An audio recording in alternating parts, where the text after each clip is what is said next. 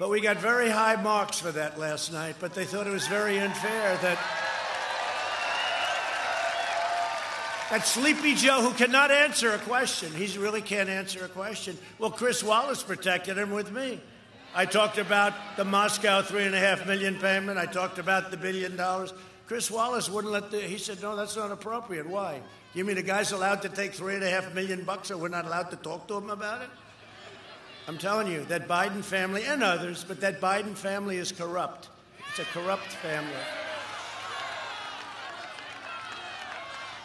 And with me and my kids, let me tell you, my kids, I'll tell you something, though, and it's very, lock them up. You should lock them up. Lock up the Bidens. Lock up Hillary.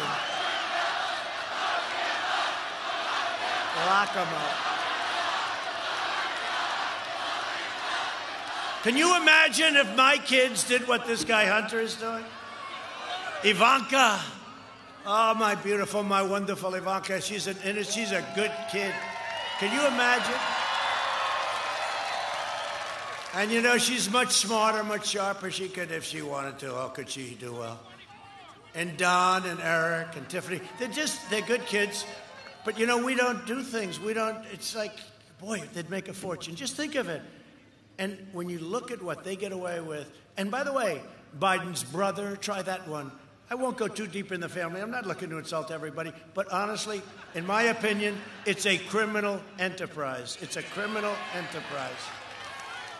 He's like a vacuum cleaner. The father goes through and the son comes in a vacuum cleaner, millions of dollars pouring in. And take a look at the way they live. 47 years he's a politician. He lives very well. Almost as well as Maxine Waters. You ever see her house?